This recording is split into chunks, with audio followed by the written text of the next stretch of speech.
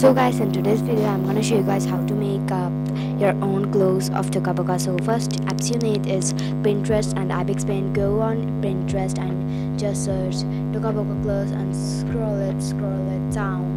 If you find that white color stand of edits, like I searched it many times but I scroll down and then I saw that this one, like this stand, the white stand, and just take the screenshot of it and save the photos and just go to ibex paint. If you go to ibex paint and I'm just taking the picture that I have taken the screenshot. And guys, like I'm making the dress about like black and yellow. First I thought to make a black and white, but the body is fully white, so yeah.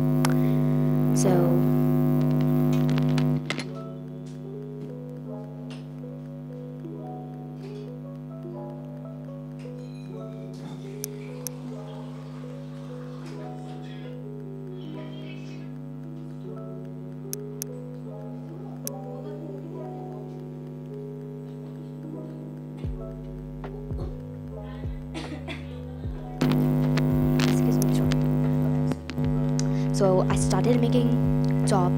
If you're not good at making lines, so you can use that you can say it a tool that is up right there, and you can see that I have made I'm good at making lines. So yeah, so I first drawed a white pants, but then I thought the full body is white, so no one will notice it. So yeah, so I thought to make yellow, black and yellow will look good. So yeah, like yeah. So don't forget to just add outline to your pants because it's gonna look so much messy, like yeah. So I'm making shoes, I'm making boot shoes like that. So yeah, and guys, don't forget to like and subscribe to my channel and my video. So I'm making a necklace because I thought that necklace would be nice. Then I'm just outlining it because I thought it's looking weird. Then I just realized that we have to just outline it. So now I'm making hairband. So first I tried to make clip and then I tried to make mask.